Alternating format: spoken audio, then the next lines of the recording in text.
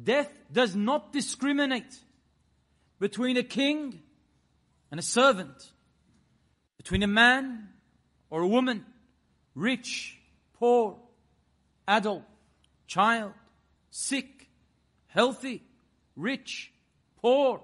Every single one of you will die. And that is why it is scary. Because we don't know when death overtakes us. We can't guarantee that. We've only been guaranteed death itself. But not how, not where, not when. And that's what's scary. It's scary that we don't know. And it's scary because we know that we sin. And we don't want to die when we sin. It's very easy if we did know when we will pass. Because then maybe we could focus on what is important, and that is getting closer to Allah subhanahu wa ta'ala. Then we can focus on what is important. That is praying, fasting, and reading the Quran, remembering Allah. But we don't. We forget. When we forget, we are careless. And when we're careless, death will overcome us.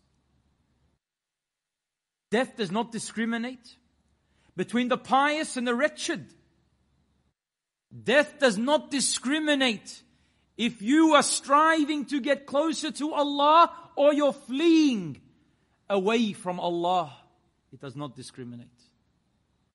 It doesn't discriminate whether you wear the hijab or you've taken it off or never worn it in the first place. It doesn't discriminate. It doesn't discriminate if you want to follow the sunnah or attack the sunnah.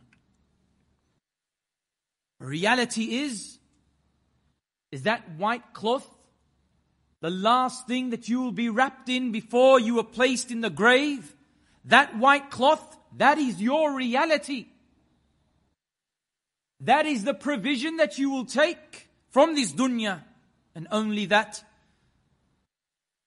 The watch that you've been wearing on your hand, the ring on your finger, the perfume on your body, no choice to you. The hijab, my sister, choose or don't. On the day that you are washed, they will cover your hair, they will cover your face. Whether you've chosen or not, death does not discriminate. Albayan Radio, the voice of Ahl Sunnati wal Jama'ah.